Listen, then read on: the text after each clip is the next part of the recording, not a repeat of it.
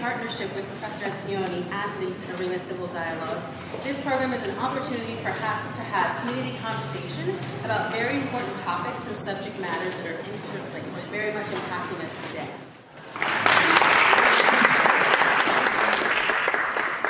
Thank you very much indeed. We've been doing this now for more than a year and a half, and it's been a wonderful joint project with Arena Stage, and the fact that we keep having people coming back, we find very reassuring. Our purpose was and is to show that people of different backgrounds and different opinions can have a civil dialogue. So far, we have been successful.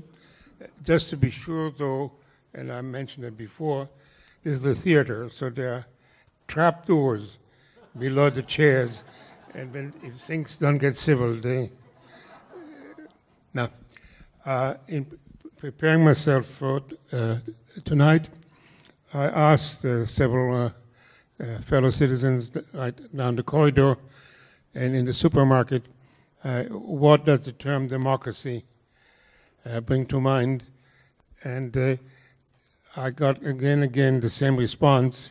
Well, of course, it's the rule of the majority, and somebody who still remembered their civic class from high school elaborated and said, in the olden days, the king was the sovereign, but now the people are the sovereign, and how we know what the people position is, the vote and the majority get its say on the assumption some other day the other part of the community will have the majority. And that made me think I should remind us that none of you will want to live in that kind of democracy, because the democracy we cherish is really a hybrid between one part, the rule of the majority, but then there's a long list of things like our right to free speech, to petition, to pray, our individual rights, which are not subject to majority rule. And so I like the term constitutional democracy.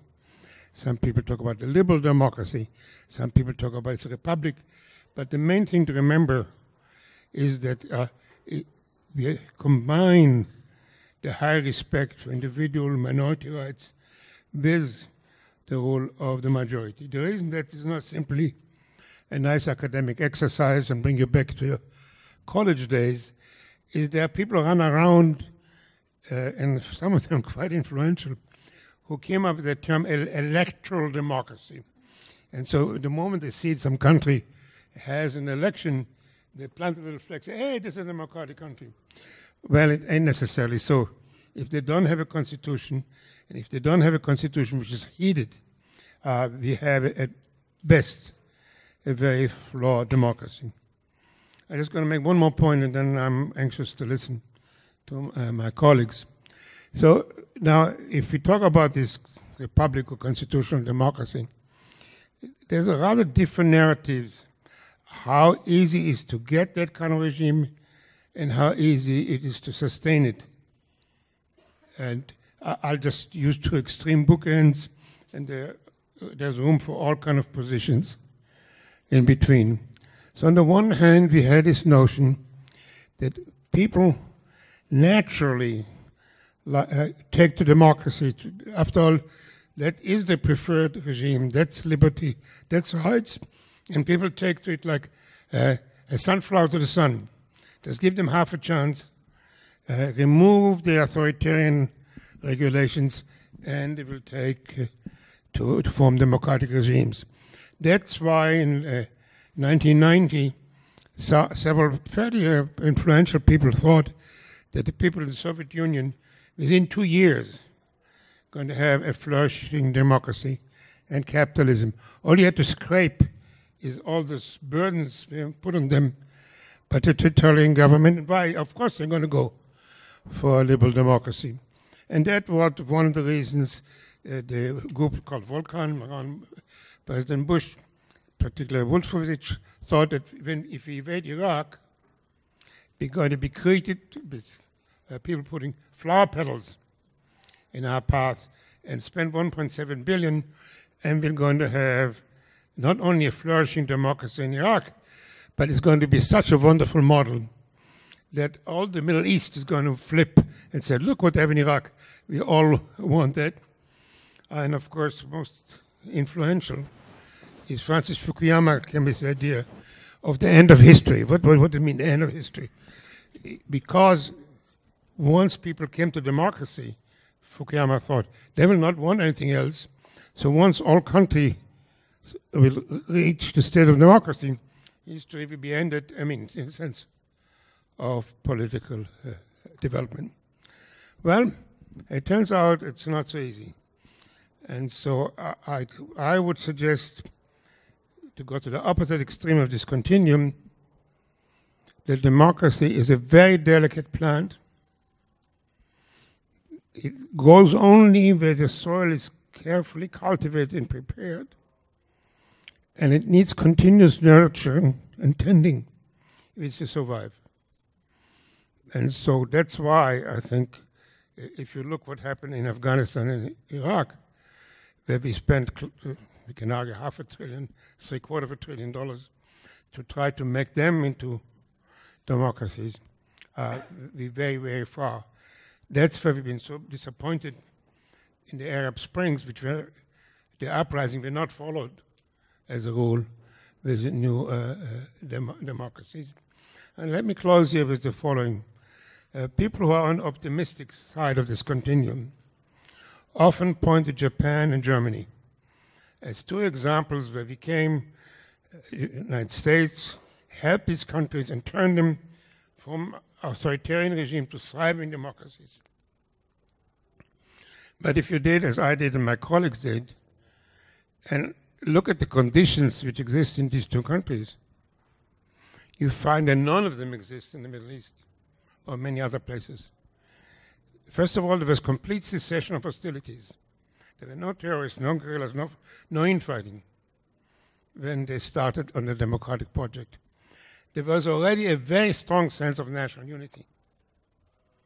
There was a very high level of education, a very sizable middle class, and a strong industrial base.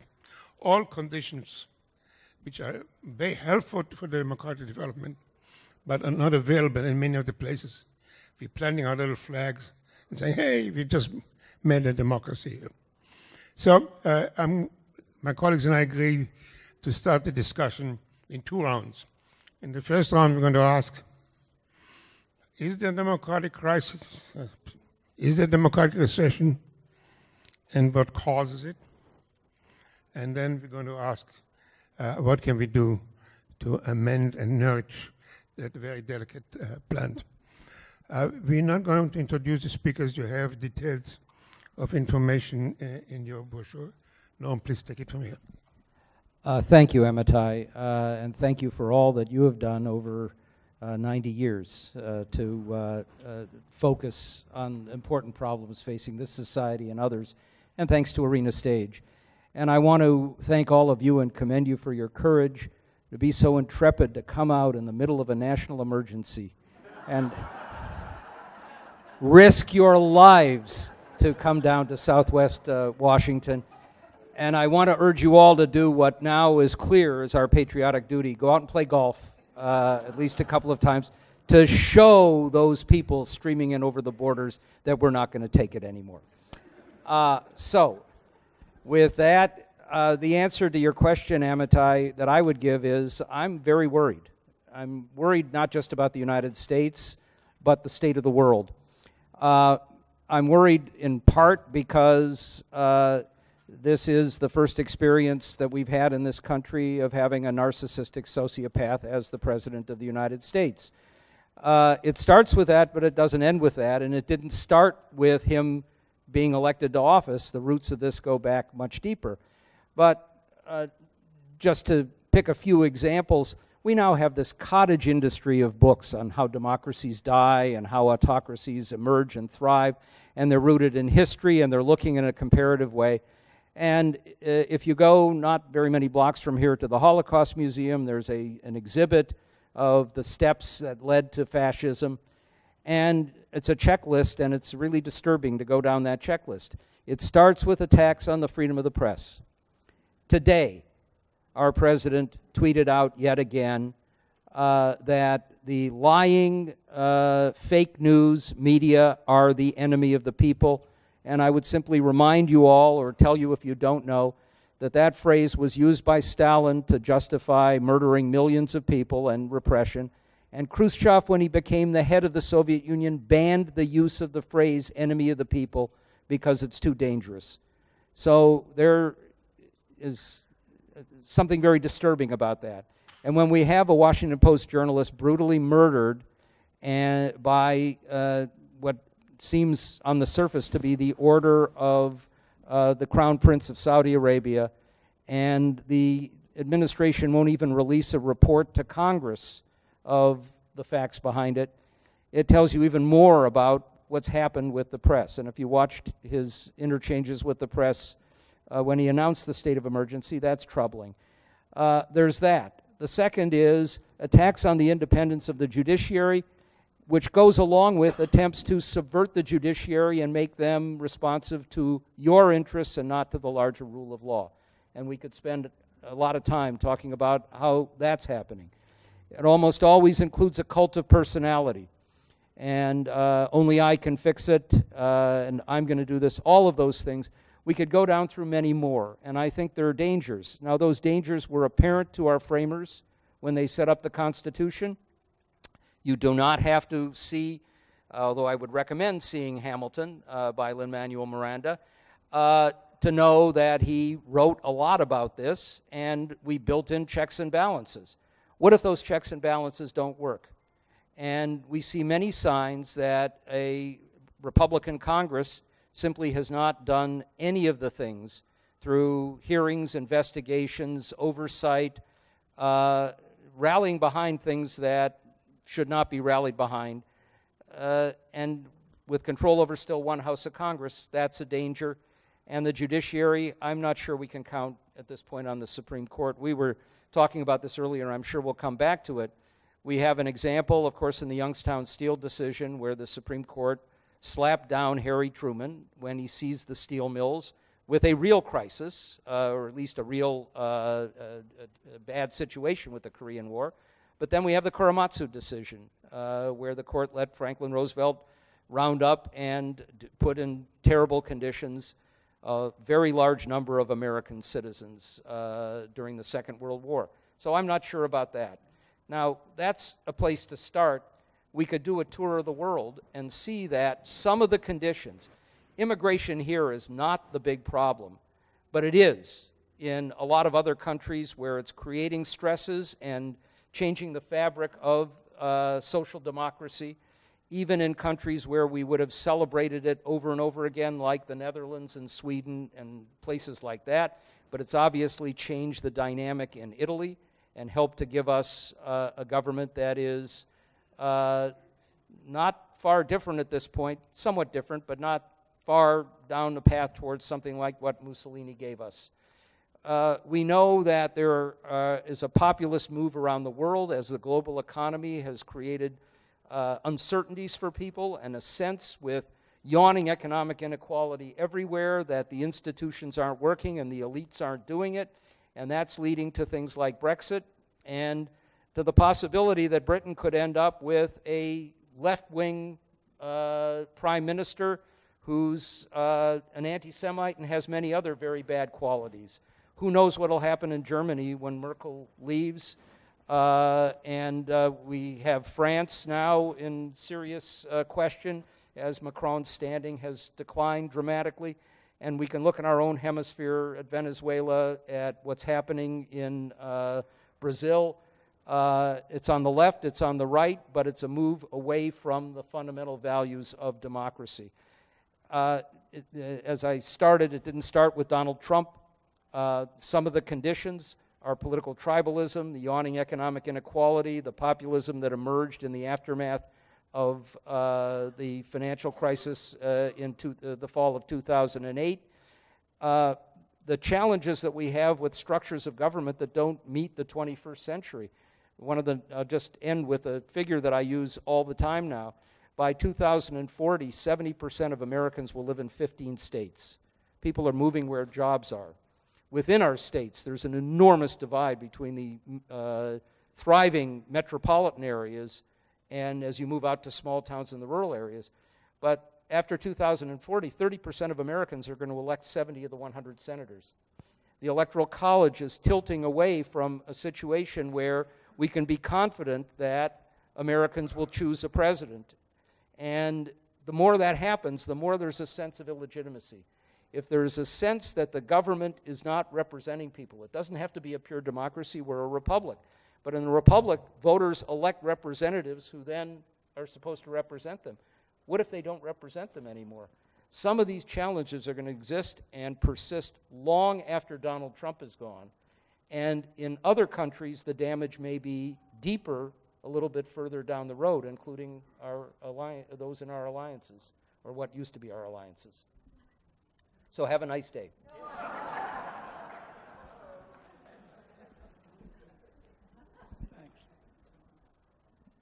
Thanks. Well, democracies tend to run into difficulties when people are afraid. And they're usually afraid for one of two reasons. They're afraid because of economic strains, or they're afraid because of war or the threat of war.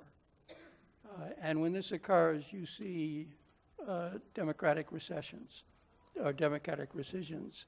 In the United States history, you've seen periods where civil liberties were abused, where constitutional limitations were overridden, going back into the 18th century, the Alien and Sedition Acts, in the run-up to the War of 1812, where people were jailed simply for criticizing the administration's foreign policy. You have the Civil War, where Lincoln suppressed habeas corpus. You have World War I and the immediate aftermath, the Red Scare, where again there was severe repression of people who disagreed with the government. And then you had, of course, as Norm has already mentioned, the decision to essentially incarcerate tens of thousands of Japanese American citizens during the Second World War. And then you had McCarthy. And this is true. This is phenomenon again is evident abroad. The first major rescission in democracy was after the Great Depression, and so you had Italy, you had Germany, and other countries that were emerging democracies, not consolidated democracies at the time, that went under. And you had significant challenges to democracies in the United States, which was overcome with the New Deal and with an American aversion to some of those more extreme solutions that were perpetrated at the time. So today we're seeing the same phenomenon, much as happened after the Great Depression. You've seen a milder form of it after the Great Recession. You've seen it in the United States. You've seen it in Western Europe or in Europe as a whole. And again, it tends to be the weaker democracies, the less consolidated democracies, the newer democracies that suffer most, that in which the institutions are less formal, less strongly developed. And so in Europe, you have Hungary, you have Poland, you have some of the other newer democracies in Eastern Europe that are having difficulty sustaining the reforms they put in place after the end of the Cold War. And the number of countries in the world that are rated as free by Freedom House, for instance, that rates every country in the world every year, has gone down. Now, that doesn't mean the number of people in the world living under democracies have gone down, because mostly these are small countries. And the big countries like India, the United States, Indonesia, most of the Western Europe, they are not suffering to the same degree. They're under pressure, as is our democracy, but they're healthier, they're more resilient. And so actually the number of people living under fully free governments hasn't gone down, although the number of countries that are no longer fully free has gone down. Nevertheless, it's still a startlingly large number. In the 18th century, there was only one in the United States. In the 19th century, you had France and Germany and a few other Western European countries, and that was it. Then in the post-World War II world, during the Cold War, there was a gradual expansion of democracy to all of Western Europe, and weaker democracies in Latin America and some places in Asia. And then after the Cold War, you had another major expansion of democracies, which brought us up to a period where 2/3 to 3/4 of the world were functioning democratic systems. And so there's been some recession for the reasons that I've cited. We've faced challenges like this in the past, and we've overcome them. We haven't overcome them easily. We haven't overcome them without effort. We haven't overcome them without risk, but we have overcome them. And so have other democracies, and the number of democracies has, over time, continued to rise. There's been a slight diminution, but I think it's too early to throw in the towel and decide that this is a long-term trend and that we're going to see an erosion of democracy in this country or in the world as a whole sustain itself over the next several decades. Thank you. Well, first of all, Amitai, thank you for the invitation. Let me see if I can provide a little additional perspective on the picture that my two colleagues have put forward. We started this century with a tremendous amount of hope for democracy in the world. We came into this century with a lot of momentum out of the last 20 or 30 years of the last century. But here we are, almost 20 years into this century, and the talk is gloomy, and the talk is of democratic recession. What happened? What happened to that optimism, and why did we end up where we are? I think what's important is that it's hard not to feel this gloom as just sort of like one big dark ball, eating at us, and it all feels interconnected.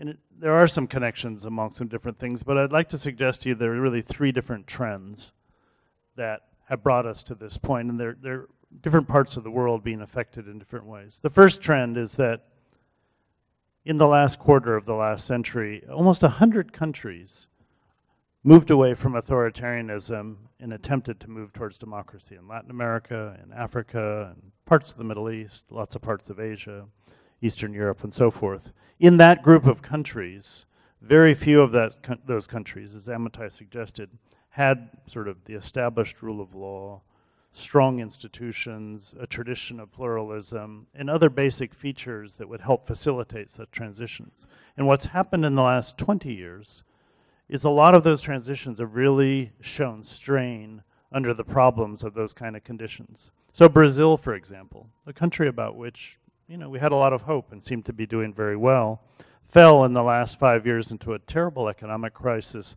and a crisis of confidence by the public and the politicians not to be systematically corrupt. And so they chose, they made a sort of a blind and problematic choice for somebody who promised to clean up the system. Or South Africa, a country that 26 years ago in 1993 was so hopeful. I mean, was there a country in the world that seemed more hopeful as moving forward in democracy, but fell into, again, systemic corruption on the part of the ruling party that has led to a lot of public anger and political churning and other things. So first we have a set of countries that have been trying to become democratic, but have really been struggling. Second, we have another set of countries in North America and Europe and a few other parts of the world, like Asia with Australia and parts of East Asia, that were established democracies that we thought you could count on. There was the feeling that once you reached a certain level of consolidation of democracy, that's it, you're there, you're fine. You're bulletproof, in a sense, democratically. That proved not to be the case, and we'll probably talk more about, and I can't think of anyone better than Norm to tell us more about why the U.S. has struggled so much. But a couple of things have hit the established democracies. One is 20 years, particularly in Europe, but in other parts of established democracies, of slow economic growth, building public frustration, economic dislocation, as middle-class wages have stagnated or declined in the West and risen in Asia. And then a big economic crisis in 2008 and 9, which drove inequality and hit people's living standards. So first you have economic anger and frustration. Second, you had a lot of social change occur in these countries. You look back over the last 20 years, throughout the established democracies, you have a lot of social change. People have gotten used to gay marriage. People have gotten used to a changing role for women. People have gotten used to a lot of immigration. But it turns out, as we've been learning in the last few years, not everybody got used to that. Some people don't feel comfortable with that.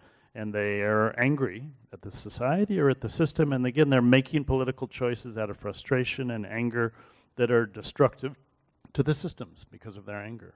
So the established democracies, to our surprise, because of these economic drivers and these social drivers, have also proven to be under strain and under stress. Then there's a third group of countries, which are the authoritarian countries. 20 years ago, we thought authoritarianism was yesterday's toast, fading into the ashes of history, had no future. And we thought that the two big authoritarian countries of today, China and Russia, would move in a positive direction. China would grow and grow itself out of authoritarianism into democracy. Russia would move down a pro-Western kind of path politically and socially. Neither of those things has occurred.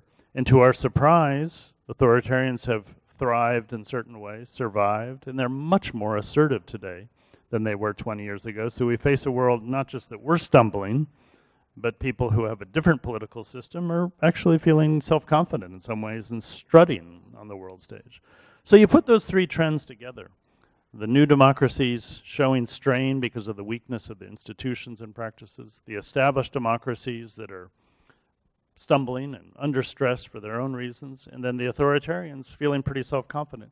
That's the gloomy democratic picture that we have today, and that's why it all feels like one big thing, but it's different things. I'll just finish by saying there are one or two things that do join this.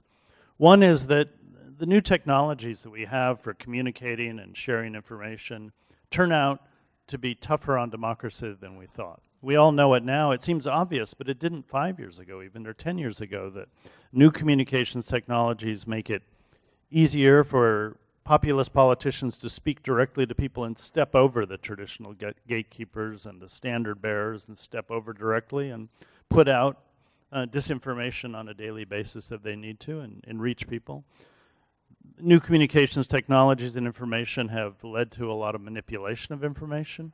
We're faced with false information every day when we open our phone or turn on our computer or look at an iPad. There's all kinds of disinformation that's now in front of you, and it's hard to know what's what. It's allowed communities to fragment and people to live in their own information bubbles and so forth.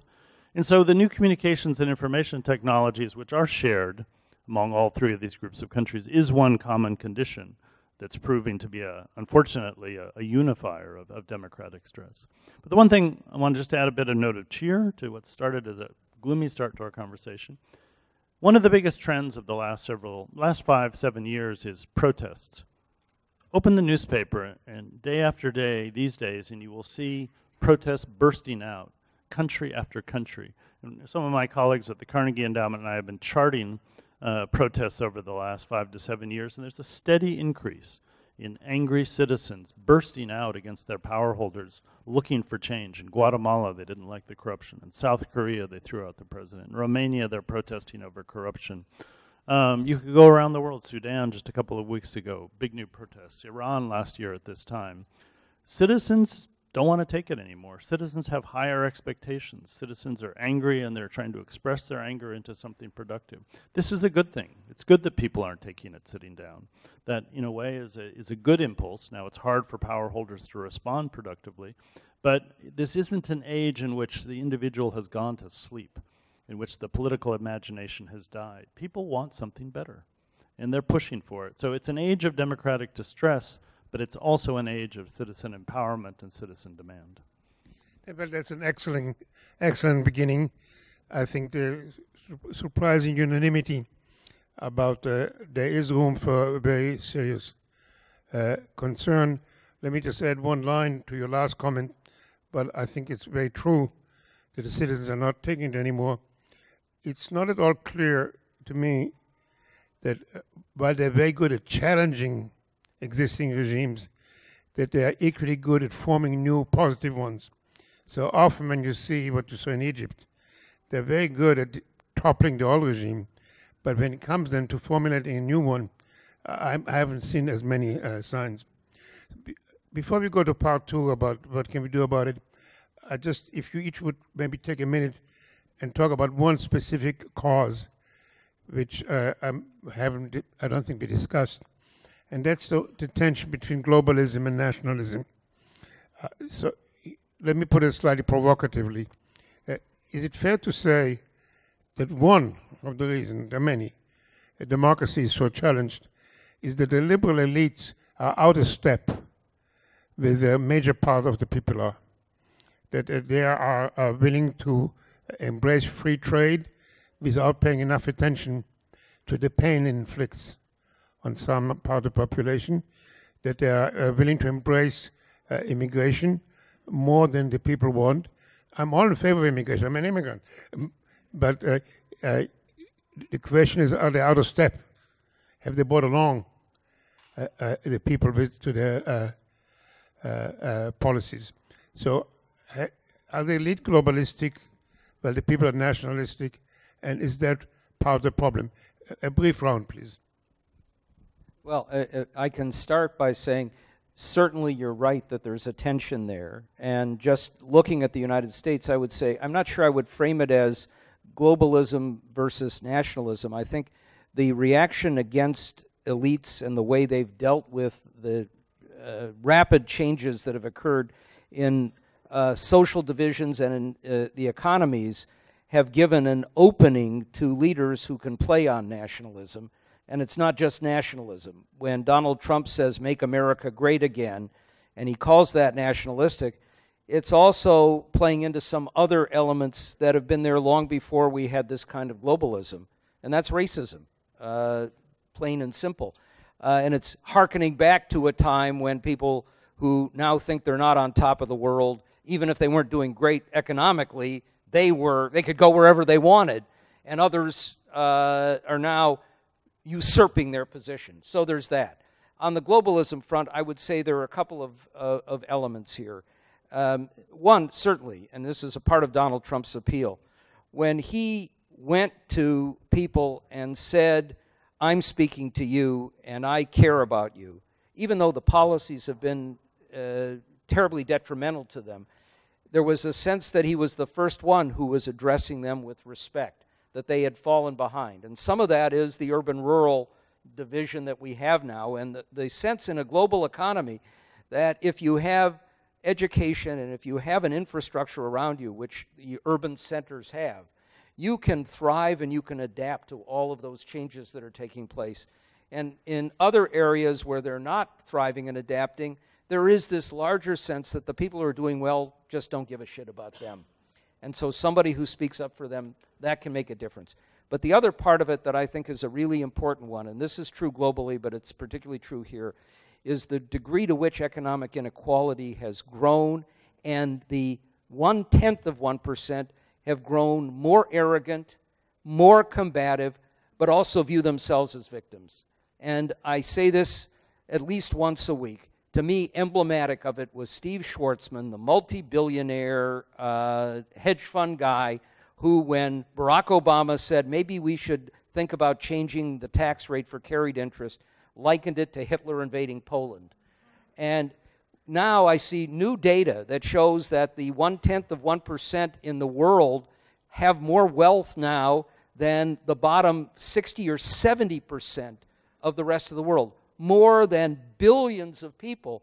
And as that gets accumulated and they live high lives that are very visible, the resentment that others are going to feel grows, and that is just fertile ground for people who can play on nationalism, racism, and other vile things and lead us to a decline of civil society. I think there are three aspects of globalism that have become controversial. First is trade. Second is immigration. Third's the internet, which Tom's already talked about. Globalism means free or freer movement of goods, people, and ideas. And all of those create problems. Now, in terms of trade, there's the feeling that cheap foreign labor undercuts American labor and depresses the job market. I think most economists believe that it's really more automation and other technological change rather than cheap foreign labor, which is displacing a lot of traditional American workers. But trade is an easy target. Immigration. Illegal immigration is at a historic low, so much for the national emergency. But the number of people in this country who weren't born in this country is at a historic high. So there's more foreign-born people in this country than ever before. So if there's a problem with immigration, it's legal immigration, because most of the foreign-born people here are legal. And the problem is, as Tom has indicated, that some people are uncomfortable with the changes that immigration brings in terms of culture and ways of doing things. They could be wrong. I think most people who live in large metropolitan areas like Washington and New York, and where most of the immigrants come, are quite comfortable with immigration and see the value. And the people who are uncomfortable with it are the ones who see the fewest number of immigrants. But nevertheless, it is a challenge culturally and one of the areas of globalization that's controversial. And you've already talked about the information revolution and the fact that that it's difficult to pin responsibility for irresponsible information in the current media environment. So those are the sources of globalization that create friction. Now, on the other hand, globalization has created the most peaceful and prosperous world we've ever had.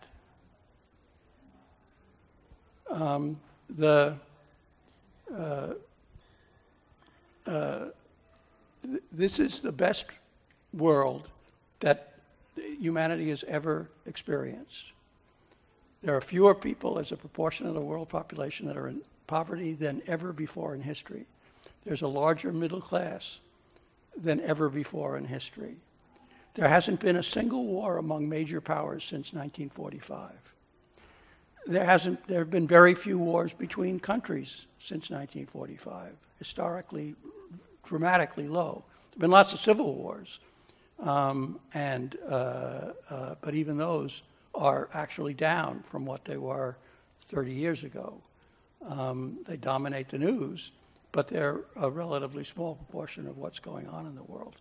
So we are in the best of all worlds, or at least not the best of all possible worlds, but the best of all actual worlds. And it's for the exact same reason that it's created all of these tensions that we've talked about. Now, I think Americans, we tend to not only compare our situation to what it used to be, we compare it to what others are. And so there's a feeling that China is catching up. And it is catching up. It's growing faster than the United States. And that's because it was a developed country. It made some wise economic choices. And developed countries can naturally grow faster than developing countries, underdeveloped countries, that is, can grow faster than developed ones because they can harness existing technologies to grow. And so China is growing faster, and it is catching up. And so are a number of other countries in the world. That doesn't mean we're falling behind. We've advanced more slowly. And so there's a perception that we're losing our position in the world as a result. And that's one of the reasons for, I think, the dissatisfaction. And Norm has talked about income disparities, which I think is another major factor underlying the sense of grievance and the friction and challenges to democracy, not only in the United States, but in other developed countries where a similar phenomenon has developed. I know you want to move on, so I'll be really brief on this one, Amitai. The charge that the liberal elites are out of touch it's a distortion that certain politicians use. Let's just take one example, immigration. To say that liberal elites favor immigration and the heartland, whatever that is, doesn't, that's just false. Actually, a majority of Americans like immigration, have been comfortable with it, are proud of it, and know what it's done for our country. It's actually a relatively small group of people. I don't know how you would describe them.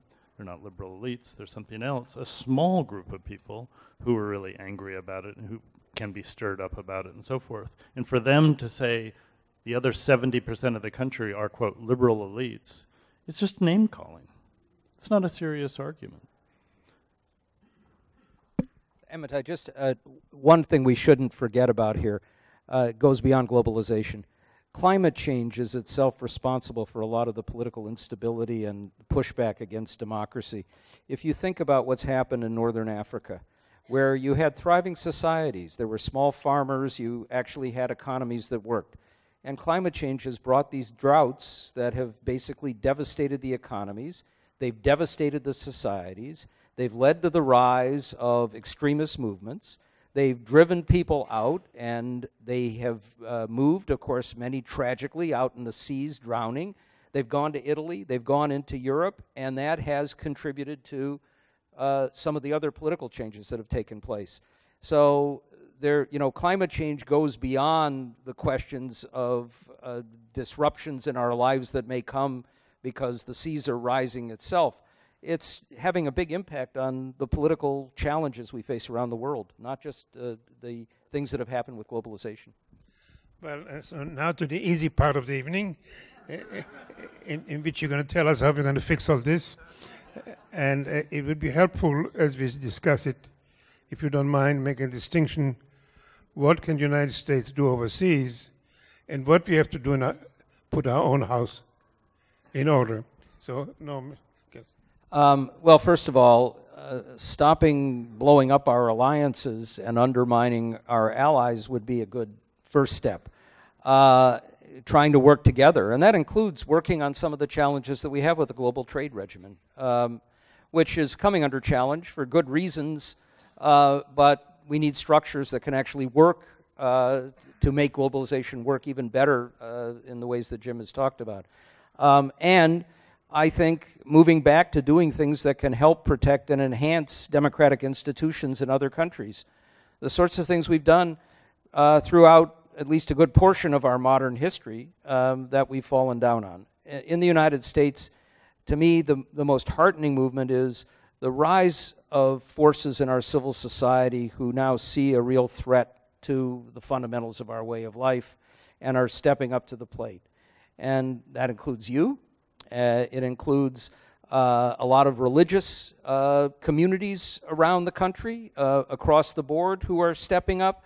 It includes a lot of forces trying to make sure our democracy can work. It includes lawyers who jumped in when we had the travel ban and who are stepping up with some of the immigration issues and who are suing and at least having some impact in the courts in keeping some of the worst things from happening or from getting even worse. And that's helpful, and it's hopeful in some ways, and putting pressure on those institutions and making sure that people can vote, and that where there is a popular desire to change the way things have been going, to do something about it and make sure that it's done in a legitimate fashion. I also am heartened by the fact that when the Democrats took the House of Representatives, their first bill, H.R. 1, is a broad democracy measure. We didn't get here just because our institutions and our structures have failed. Making some changes isn't magically going to end income inequality or some of the forces of globalization or the changing demographic nature of the country in ways that will make things all sweetness and light. But if we don't begin to change some of the structures, protect democracy by protecting voting, begin to combat what is a really pernicious influence of big money and dark money in our politics, and change things like the Electoral College and the nature of the House and Senate so that they are not a direct democracy, it is a republic, but they are more a reflection of the legitimate desires and will of the people. Even things like something I've pushed for 25 years, term limits for federal judges and justices, 18 years, single terms, to both lower the temperature and keep one of the really bad things that can happen in this country, which is you get courts stacked with young people for 30 or 40 years after voters have rejected your policies, who have been conditioned and trained to protect those policies that voters no longer want, challenges to the legitimacy of the system.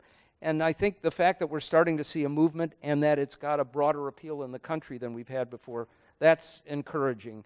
We have to do something about the both the income inequality and also the tremendous disruption that comes with robotics, with artificial intelligence, with technology that's going to upend people's lives over and over again. And that's not just in areas where there have been steel mills or coal mines.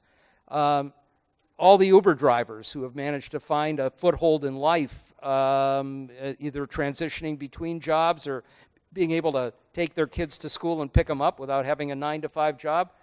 What happens when those jobs go away? What will replace them?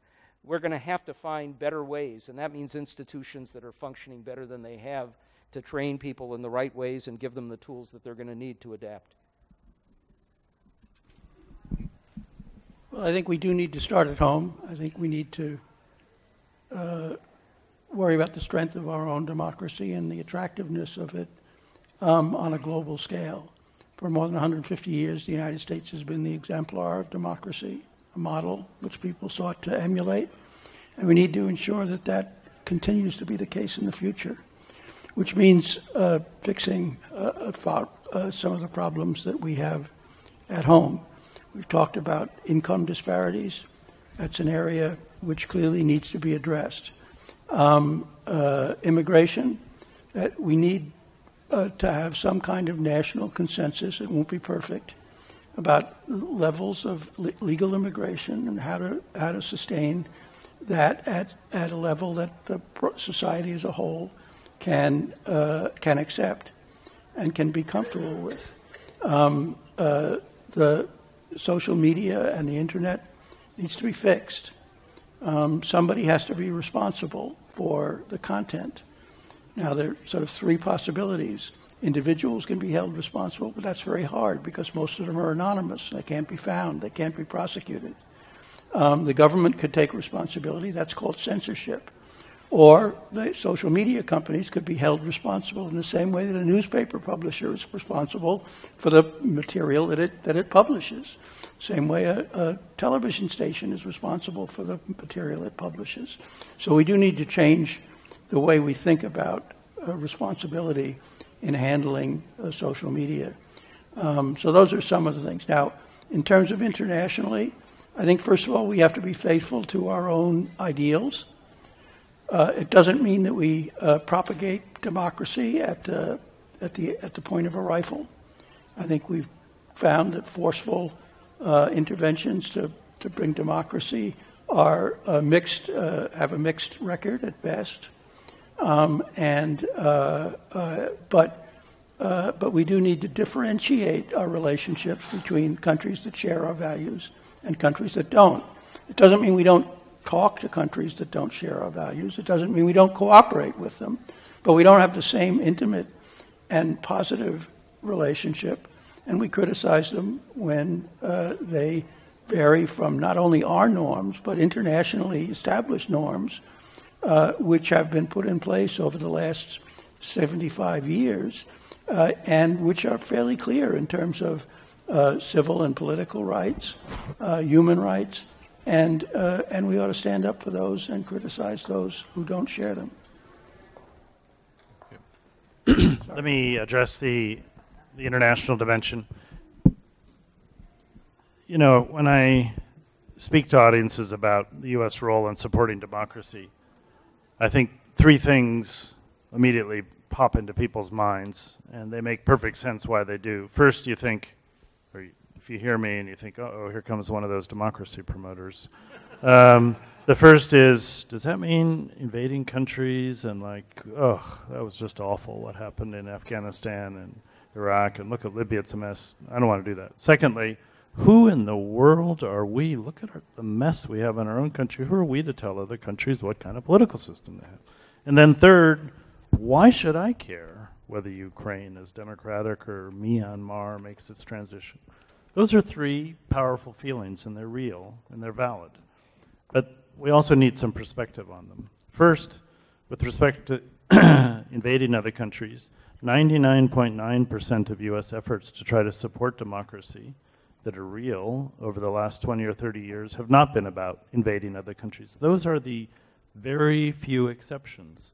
Instead, in other places, we've done a lot of good things. We've supported judiciaries to try to be stronger. We've helped independent media thrive. We've helped investigative journalists uncover corruption in their countries. I could go on. But we tend to focus on those 2 or 3 really disturbing and costly and in some ways failing cases and say, I don't want to do that. But that's not what most of this is. Secondly, who are we to have a say in other countries? It's not actually good democracy promotion has never been and should never be about us coming and saying, you ought to be this way. We're so great, you're not. I could help you. Instead, it's saying, you're struggling. You want something better in your country. We're struggling too. This is tough. Our legislature's a mess. You're trying to make yours better. Let's talk. We have some experience. We have some resources.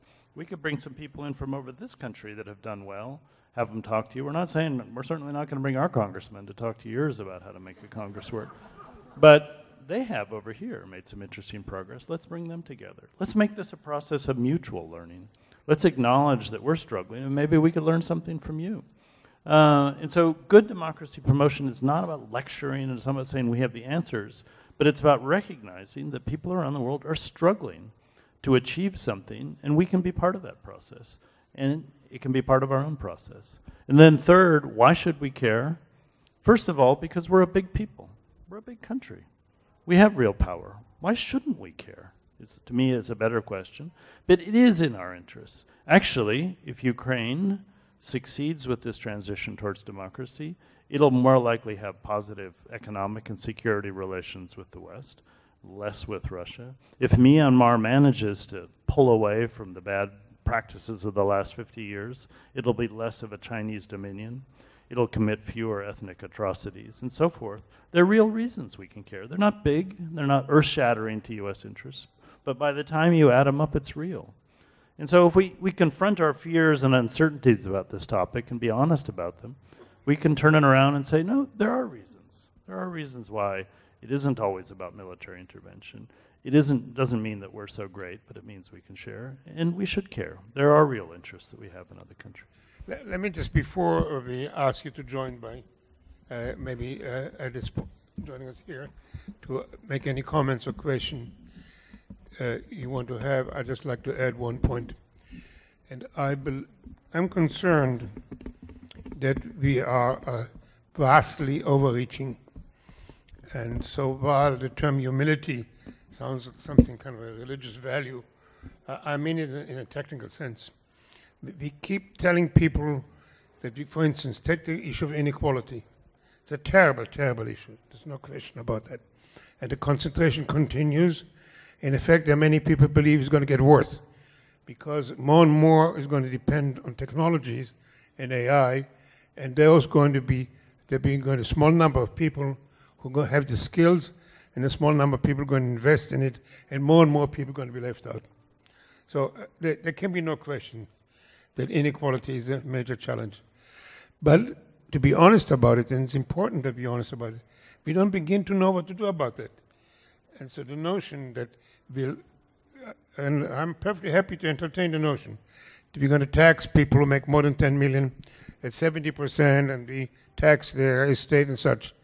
But countries who did that barely made a dent in inequality.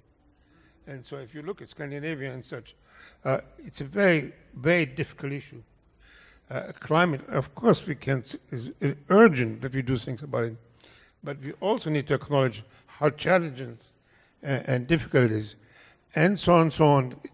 If you look at Germany and the immigration story, it was a wonderful, ennobling thing. I think many of us cheered endlessly when Germany threw the door open and took in more than a million refugees.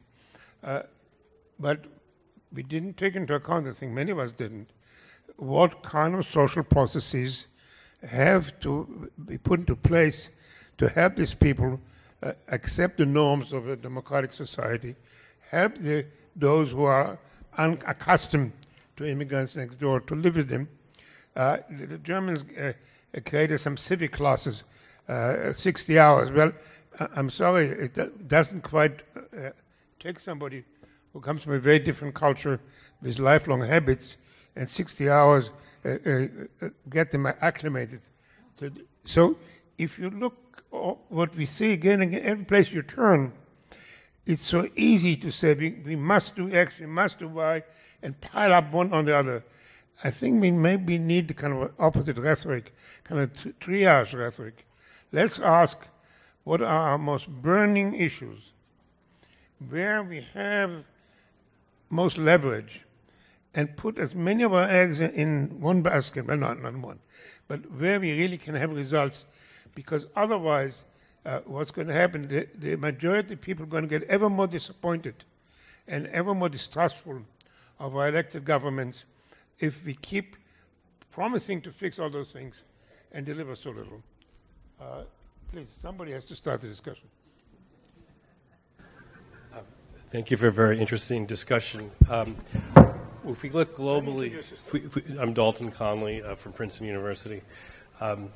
Globally, we see that even countries that have zero immigration, like the Philippines, have had an authoritarian turn. So I want to build on what Ambassador Dobbins was saying about this being the best of at least existing worlds, and highlight some research on civil unrest in the United States in the 1960s. It was actually the fact that things were getting better in the 1960s, both with respect to civil rights and with booming economy, but that things did not improve. That drove expectations to rise faster than the reality. And perhaps that's what we're seeing in the world now, because things are getting better, as you suggested. So I wanted to throw that out there and say that if the right political structures are in place and Orban doesn't got the judiciary in Hungary, and if we survive, then maybe this will be a period that will pass. Like all you have to do is turn on Ken Burns' Vietnam series to see, if you think it's bad now, how much we were coming apart at the seams 50 years ago, and this is the 50th anniversary of the Vietnam draft lottery this year. So I remember it only too well. Yeah. My question is actually for you, Norman, which is the country that I'm most worried about is, I'm not as worried about the parliamentary democracies, which are much more responsive to change of sentiment in the populace. I'm much more worried about our political structures, and you've talked about a couple.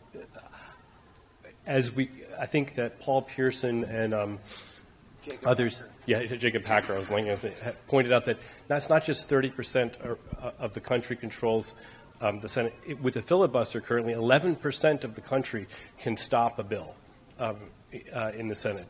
So I'm very worried about the House increased every year in size with the census until 1920, and we haven't increased it since then. But given the entrenched divisions, and why would Montana want to give D.C. statehood, or why would Montana want to give my home state of New York 4 senators or 6 senators, and forget about the Electoral College? When you have these kind of path-dependent political rivalries, how are we going to have a constitutional convention and change the whole system? We're the least democratic because we kind of were born with the compromise about slavery. We were born in a very agrarian period. If you look at more recent democracies, they improved on the model in a sense. If you look at Australia or Canada or most of Western Europe, I'm structurally much more worried about the United States and how do we fix the basic structural problems that we have in our republic. That's a really good question with a lot of different components to it. Let me say first that I do think that as things get better and expectations rise and they aren't met, it creates a challenge. I also think that as things get more uncertain, people look for certainty. and leaders who come in and tell them, I'm going to give you something, that's an appeal, and we see that with millennials who entertain the idea that maybe we shouldn't have a democracy, it's too messy. In terms of the structures, there's an interaction between the structures and the culture. So the filibuster, you could make a case, the last time it was changed before, more recently, 1975. For 40 years it worked fairly well, and in fact had the impact we would want it to have, which is that it was used very rarely, but it was there and provided incentives for leaders to find a supermajority. And one of my mentors, and who I miss every day, Daniel Patrick Moynihan, who said many, many wise things, but one was, in this country we don't do significant social change without broad leadership consensus. And we had incentives to build that. The tribalism that Newt Gingrich helped mightily to precipitate took that away, and it became used as a weapon of mass obstruction. Changing it is now probably something we have to really think about, but there are going to be consequences to that too, as with a lot of these structural changes. We need to work on the culture as well. I will say more broadly, if I could do one thing, it would be to have a mandatory national service, a year or 2 years. You do national service, doesn't have to be military service, obviously. It can be in any area where you build this sense that you're a part of a larger society and entity. You interact with people of all different kinds of education, culture, ethnicity, and the like. And in return, you give some student loan forgiveness or some other things that bind people to a society. But the structural changes have to come along with that. I am all in favor at this point, something I wouldn't have been in favor of before, of increasing the size of the House, which only takes a law, change in the law. Increase it by 100, and the whole electoral college calculus changes, but you're also going to get a more broadly representative body. The Senate's a much more difficult task. And there, here we hit a challenge. If Democrats win the House, the Senate, the presidency, one temptation is going to be to add Puerto Rico and the District of Columbia as states. All the other changes that we've talked about, the campaign finance system and the like, you're going to have 60 votes in the Senate, and there you probably can only do it by fracturing norms further by altering the filibuster rule with implications down the road. But we may have to do that, and that's the same with changes in the courts. And another thing I would do is, again, it can be done by law. There's a 1967 law that requires single-member districts in Congress. I'm reading a really interesting book now, a manuscript, that says that every Western democracy that has a single-member district, first past the post system, whoever gets the most votes wins, has built in a distortion between the rural and urban areas that's a growing dysfunction. And if we had multi-member districts and preference voting, it would help. I would also like to see ranked choice voting for presidential elections, because I don't want Jill Stein or a Jill Stein equivalent or a Howard Schultz or anybody else to distort the outcome of elections. If you can have a second choice and then have those votes aggregated to the first choice, that would be very helpful. So we can do some things structurally, but unless we begin to work on the culture and move away from the kind of sectarianism that's growing in the country, and begin to do more to work across the lines to get a different understanding of race in the society. Because I think that's been poisoned more than we've seen it since the great advances of the 60s and 70s. Black Lives Matter is something that everybody ought to see and take seriously. There is a difference. When I sent my kids out and they were 16 and they drove, I was scared to death they'd get into an accident. I didn't have to worry every single time that someone would get shot for reasons that had nothing to do with anything other than the color of their skin. And we all need to recognize those things, and we need to work on that. And that, to me, is just as important as changing the structures. Noam said that the first most important thing he wanted to do is national service. So I'm going to add one line here. one of the concern some of the critics have, the national service is actually very expensive because you have to pay people some kind of a salary or need to give them health insurance and so on and so on. But during our last meeting here in January, Isabel Sohill from Brookings came up with what I consider a very ingenious solution. And her idea is the national service people will be living in people's homes. So people volunteer like we sometimes do for foreign students. We will host national service people. So it's a wonderful little touch. You guys want to join here or you want to wait for the next round? Please. Hi. Thank you all so much for your presentations. It's tempting to ask you lots of questions. I'm just going to ask one really narrow one. I'm interested in your thoughts about the Electoral College. Is there anything we should be rethinking there in support of, or is it okay as it is? Thanks. I'd actually like to defer to Norm, but let me add one comparative perspective because I work mostly on democracy out there in other parts of the world. Put it simply, no other country has this system.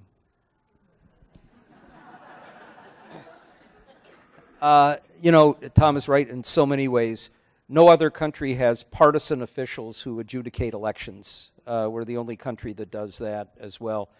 The Electoral College is broken, I believe. When it was set in place, it was obviously a deal that had to be worked out to get states together. The ratio of population between the smallest and the largest states was 12-1 when they started to work on this, then 16-1, now it's 70-1. And there's a real tilt towards smaller states and towards more homogeneous areas. In the 44 elections from 1824, when the popular vote really was first counted significantly, through 1996, arguably one election where it was clear the winner of the popular vote lost the presidency. 1 out of 44, since then 2 out of 5, and that's going to continue. So, can it be done short of a constitutional convention? Actually, there's a movement called the National Popular Vote Compact. We now have 175 electoral votes where states have passed laws saying that once it gets past the 270 majority, then they will direct their electors to vote for the winner of the popular vote. That's probably not going to happen in the foreseeable future. And that's where I'll come back to what I said before. If you enlarge the House by 100, most of those additional House members, which will count as electoral votes, are going to go to the larger states. You know, we now have Wyoming with a population 1/70th of California that still gets one House member and gets an electoral vote as a consequence. If you add 100, probably Wyoming isn't going to get a second one, but California will get 5 or 6 more, and Florida will get more, and Massachusetts will get more, and other states will, and it will correct some of that imbalance and create a little more of a representative nature. Hello, good evening. I really appreciate being here, and I appreciate you coming here. I would like to especially thank Mr. Ornstein because a lot of what he said I related to. I have to tell you that I'm a legal immigrant and I am a black immigrant, and I do feel that very uncomfortable in this country at this time. And I would like to tell you that I think that although you say, come to the country, you welcome all of us, you don't treat us like we're welcome.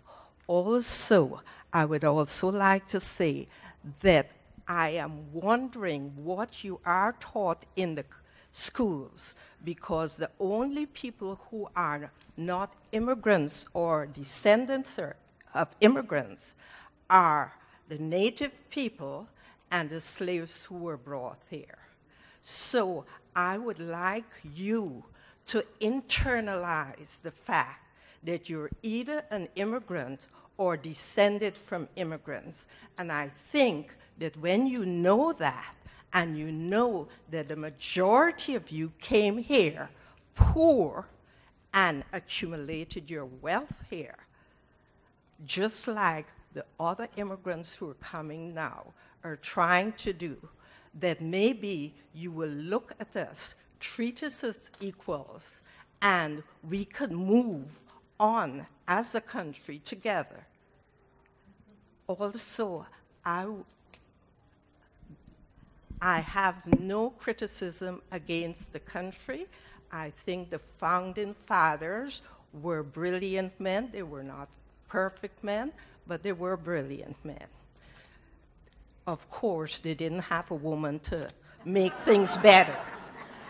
But I do feel that capitalism, although it is something we all want because we feel that we are more creative and so on with capitalism, it has to be tempered.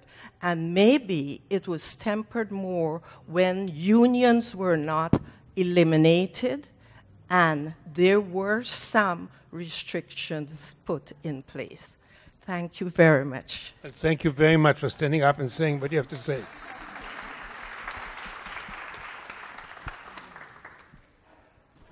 Hi, thank you very much for coming here and speaking with us. I heard all of you speak about how income inequality is having a huge effect on democracies across the world. And I heard you mention as well that you're not quite sure how to fix it, but you did all mention the middle class. Thomas Piketty in his book, Capital in the 21st Century, I think it's called, or the 20th century, anyway, mentioned that the last big change in the distribution of wealth in the United States was around World War II when the wealthy were forced to provide more. I'm wondering what you think are the best, first off, how important you think fixing the income inequality problem in the United States is to our democracy. And second, what are the best ways you've heard that, theories that you've heard to do that? Thank you. I could start with an answer. I mean, I think I disagree with you slightly, Amitai, when you were calling for humility. We're all in favor of that. But I don't think it's a mystery how countries reduce inequality. Doesn't mean it's not easy, though. So there's two different things. One is, do we know what one would do to reduce inequality? And the other is, can we get there? Because to reduce it isn't, and some countries have done better in that regard than the United States. Wealthy countries have done better. I mean, one of the most basic ways, which we're really going down the wrong path, is investment in secondary and tertiary education, particularly junior colleges, state colleges, the base of the working class and middle class education that's accessible to many people. It's no surprise that inequality has been increasing in the last 20 years when many states are starving state education systems, starving technical institutions, starving junior colleges, and so forth. And so it's not a direct fix that occurs tomorrow, but it's a basic social policy that we know gets there over time and helps a country move away from high levels of inequality.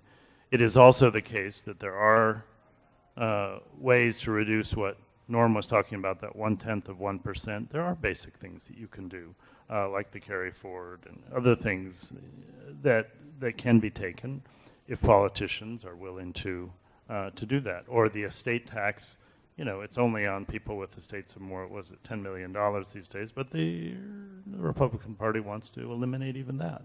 If you keep the estate tax or maybe increase it slightly in other ways, that also reduces. So there are ways you can both very broadly within the society reduce some of the sources of inequality, and there are ways you can go after the problem of the fact that since the financial crisis in 2008 and 2009, over 90% of the economic recovery has been concentrated in 1% of the population. That's wrong. That's not a result of some natural economic laws. That's a result of certain basic economic policies that choices have been made to do that. Different choices could be made. Let me add to that. It's not just about income inequality. This is wealth inequality. And I would focus on a couple of things. One is we have a terrible problem here, and you saw it with the shutdown. People with government jobs, and many of them paying what on the surface are reasonable wages, going 35 days without a paycheck left them in the lurch. Over 40% of Americans say that they could not come up with $400 in cash for an emergency. At the height of the downturn after 2008, it was 60%. Imagine that. You blow a rod on the car, or you hit a pothole and 2 tires go out. You have a health emergency. We have a storm like the ones that we've had, and a tree branch goes through your roof, and you need to have the deductible to pay the insurance company to fix it, and you can't come up with $400. We can do things about that. One of the things that was proposed a couple of decades ago by Bob Kerrey, who was then a senator from Nebraska, was called KidSave. And it's not a terribly expensive program. Every child born in America gets $1,000 at birth put into an account, put away for the future, and then $1,000 a year for the first 5 years. And with accumulated interest, you're going to have a nest egg. And you don't want them to be able to take it out for any particular purpose, but you're going to have something that actually gives you a stake in the society. And there are other ways in which we can encourage savings. The other thing we need to do is not just focus on the things that we really want to do, that Tom talked about at the very top, but we need to raise people up to provide that safety net. It should be a national goal that every American has health insurance that is affordable and that covers the things that everybody needs to have covered. And how we get there, we can have a big debate about, but that has to be a goal. There has to be a wage level where if you do what's a part of the social contract and you go to work every day, that you're going to be able to have a roof over your heads. And there are programs that can provide at least better affordable housing, and that you can send your kids to college and you're going to have food on the table.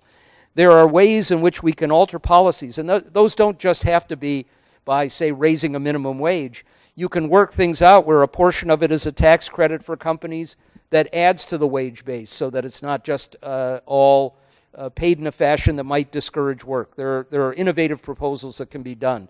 We can begin to move in a fashion where people at least feel there's a sense of fairness, and not just that they're working harder and harder, working 2 jobs, both spouses working 2 jobs, without paid family leave, without the ability to have child care, while the people at the very top are worried about whether they're going to get a 2nd or 3rd Gulfstream 5 so that they have matching ones for all the family members. Yeah, I mean, I don't think there's much difficulty conceptually coming up with measures that would correct or ameliorate income disparity or even wealth disparity. Some combination of a stronger safety net and progressive tax policies would do this. The trick is how to do this. First, there's two obstacles. One is getting a political consensus in support of it, and the second is doing it in a manner that doesn't stifle growth. And of course, one of the arguments against it that the 0.1% will use is that it'll stifle growth, which is historically proved wrong, that you can have healthy, strong, growing economies that nevertheless, you can't avoid some income disparity, but you can avoid the extremes that we've had. And we've had periods in our own history where that's the case. So those are the two questions, is how to do it politically and how to do it in a manner that doesn't stifle growth. There's been a lot of agreement and consensus, it seems, with today's panel, and compared to prior panels, it's kind of surprising. So I guess I'll be a little contrarian and suggest or toss out the idea that maybe democracies are idiosyncratic things that are different, so different depending on the traditions and customs where they evolve or emerge, that really it's really hard to generalize across them. I think people like Dahl even tried to avoid the term, come up with something else that was more empirically useful. If democracies are hard to generalize about, and if it's hard to quantify or even generalize about political development, maybe we shouldn't be as pessimistic about the state of democracy today. Maybe democracies can only be looked at across maybe generations or longer cycles of time than the news cycle, in which case maybe things wouldn't look quite as bad. But, I mean, it's not to say we shouldn't try to establish conditions to support democracy, especially where it is struggling and failing. But I'm not sure that we're not overreacting to the Bolsonaros and the other, and the Trumps and the other crazy things that have us so upset these days. So just want to toss that out and see people thought about it. Can we really socially engineer democracy, try to help another country over it based on experience with democracy in our different countries? Thank you. Could I guess, thank you for that comment. I mean, I do a lot of speaking to audiences in other countries about democracy, and usually whatever I say, the first question or two is, we want to have our own kind of democracy. We don't necessarily want to have your kind of democracy. And I'm all for that. You know, it's not up to me to know how South African legislative bodies should best be constituted and whether they should have village councils or regional councils or that, or whether or not, you know, they want to structure their press in a way so that they have a big public broadcasting corporation and this and that. Of course, every democracy makes myriad choices that are very different from each other. But here's where I feel uncomfortable. When I'm in my office and I get a visit from a Chinese official, and I get them, and they come and they say, oh, you're a specialist in democracy. We want to tell you about Chinese democracy and how well it's doing. I said, well, okay, tell me about Chinese democracy. And I say, it seems like the case in China that, you know, if I'm a citizen and I don't like this government, if I say that out loud, somebody's going to come and put me in jail. And secondly, I have no mechanism for changing the government, which I would have the ability in some small way to do that. And what it leads me to is the feeling we have to be very tolerant of diversity of democracies, but we can't give up certain basic fundamental principles, which is that government for the people, by the people, and of the people. The people get to choose the government. Now, there need to be protections of rights so that it isn't just raw majoritarian rule, and these people say we don't like people who look like this or act like this, and we can suppress them in the name of democracy. So people have to have basic civil and political rights, as well as the chance to choose the government. But I'm uncomfortable going too far to say that we have no idea really what democracy is. I think we have the idea that democracies are highly varied, with a lot to learn from each other, but I don't want to give up on some fundamentals. Yeah, I mean, democracy has taken root in some remarkably stony soil. India is a good case. I mean, it clearly demonstrates that you don't need a large middle class to have a functioning and deeply rooted democracy. You do need a sense of traditions, and Britain, for all the faults of colonialism, succeeded in establishing some of those traditions in India. I think I go back to what I suggested. We need to continue to make America the envy of the world, which doesn't mean they have to adopt our system or that we're forcing them to adopt their system, but it means they do have an example of a functioning democracy that is successful economically, is successful socially, and continue to create an aspiration that others can aspire to. I would just add one thing. I give a hat tip to Ronald Reagan, who created some institutions with both parties that I think have done extraordinary things. I was a part of an observer delegation of the National Democratic Institute and the International Republican Institute at the first election in Romania after Ceausescu fell. And I've been to other countries through the auspices of those institutions. They are trying to protect the legitimacy of elections and fight against some corruption. And we also see institutions like the National Endowment for Democracy who are functioning to try and build civic institutions and civil societies in countries.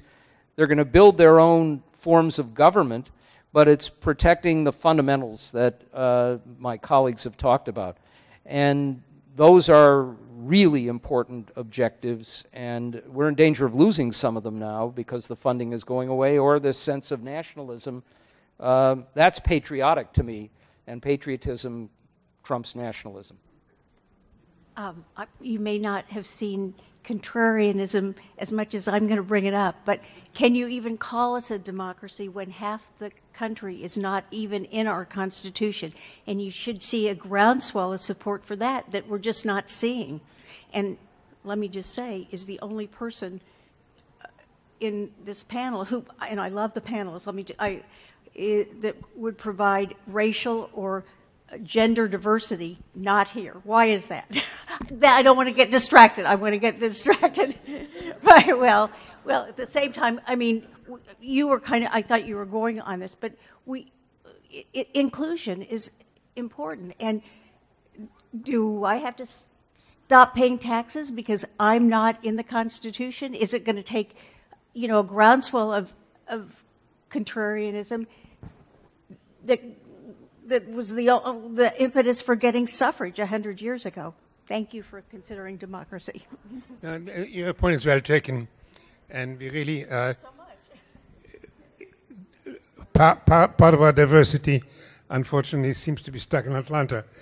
But that doesn't answer your question fairly. We need to do better, and if you look at the totality of our dialogue, you'll see they're becoming fairly close to a more inclusive panel. But your point is well taken. I just have a quick point to make. And all of these suggestions are just wonderful. This panel has been great. But how do we deal with this when we have a major political party that is really trying to stop democracy, trying to, tear it all down? And I don't know if any of you have talked to a Republican lately, but it is impossible to talk to them. They just are like closed-minded. So I just thought I'd bring that. That's true. Let's take another question. Okay. I think it was this past week there was an article about a hedge fund leader, and it had various aspects to it, or different subcultures or subsidiaries, and they were buying up newspapers, gutting them, selling the property. If we need our newspapers to be stronger and our news organizations to be stronger, they seem to be consolidating, and especially in rural areas, they're getting less news, and it's regurgitated news. How can we stop that, or how can we open up our news media so we're getting the real message? So we have two questions. What to do about the Republican Party, and second, how to prevent the newspapers from being ever more monopolized. So on the Republican Party, the good news, I would say, is that people who are not in office, conservatives, Republicans, many of them are stepping up to the plate and are saying, this is not the party that I expected to be a part of or want to be a part of. And whether it's Bill Kristol or Jennifer Rubin or Max Boot or Evan McMullen or George Will, there's a whole lot of them who are taking a very tough stand. Not so much people in office, and that's a real problem. And my answer is the solution for the country, because we need two parties that are problem-solving parties, is they're going to have to lose 3 elections in a row. If you lose 1 election, it's, we just blew it. It was really bad time. You lose 2, and it's, how could we have chosen that idiot as a candidate? By the 3rd time, you realize it's something deeper. And that's when traction for people, it's going to be a conservative party. It's not going to be an Eisenhower party or a Nixon party. But you're going to get traction for people who return to trying to broaden the base of support from a narrow one that's a very destructive one, and that focuses more on solving problems. The second question about newspapers is an enormous challenge. And what we are seeing is there are a couple of really pernicious outfits that are destroying newspapers and basically picking them clean to make money. The other side of that is we have terrific owners of the New York Times, the Boston Globe, the Washington Post, and now the Los Angeles Times, who have enough resources that they are willing to step up for the system, and actually even providing some ideas that can make them into functioning money-making enterprises. How long they'll be money-making when Donald Trump goes, it may be a different challenge for the Washington Post. But in the media age, in the internet age, it's going to be almost impossible for regular news organizations in local areas to be able to make it. Now, a lot of people say that it was Craig Newmark who did this when he founded Craigslist, because newspapers used to make all their money from classified ads. There is a lot more research that shows that the problem goes before that. In that time, newspapers were cash cows. They were making 30, 40% profit margins. And they leveraged themselves to the hilt, overbought, and created a lot of their own problems. And then they got destroyed with the new era. But we're going to have to find different ways of getting news to local areas. And we have some innovations there. The Knight Foundation in Miami is looking at different ways. ProPublica is a fantastic organization. We're going to have local communities creating their own entities to watch over government officials. Or that's another big challenge that we're going to have, because it's the tribal media that will take over. The answer to the first question is vote. The answer to the second question is early and often.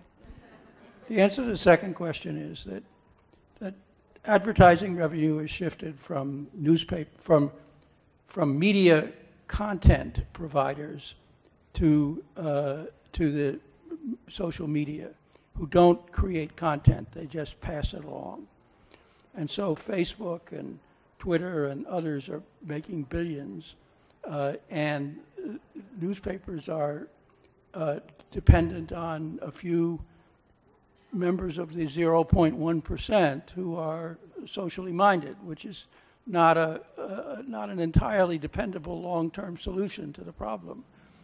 I think there are ways of skewing regulatory arrangements that would force social media to pay more for the content they're using.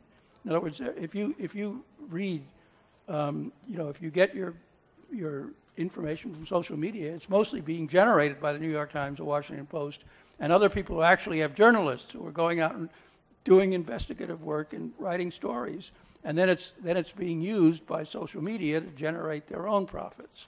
And so I think some way, including allowing newspapers to bargain collectively with social media for the use of their material, which is now forbidden by antitrust provisions, would be a way of shifting some of those resources back to the content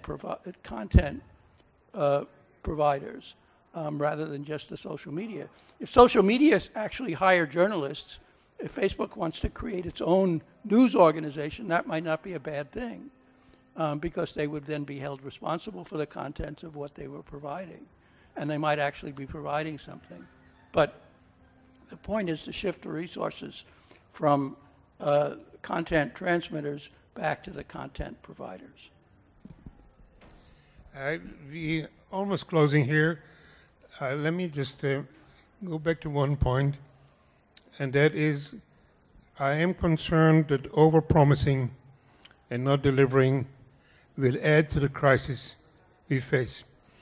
During the last election, if there was one thing both sides agreed on, is that there was really an obscenity in the fact that people who work for hedge funds get taxed at a much more favorable rate than the rest of us. Trump made a major issue out of it, the Democrats, and what today? Today, nothing happened. They still have the same obscene privilege. Recently we learned that a family made billions out of pushing doctors to use painkillers and push them on their patients, so they knew they were addictive. When they got a fine, they told New Yorker last week the fine was so small that they considered it part of the cost of doing business. So I think if we cannot get our handle even on the most outrageous things, we should be careful not to promise people the moon and the sun and the stars, and instead focus first on priorities. Now, next month, in April, when we reconvene here, we're going to be talking about genetic engineering on making babies on demand, which attributes the parents prefer, maybe the government prefers. And I hope many of you will be able to join us for tonight. Thank you for excellent discussion, excellent question. Please help me thank the panel for tonight.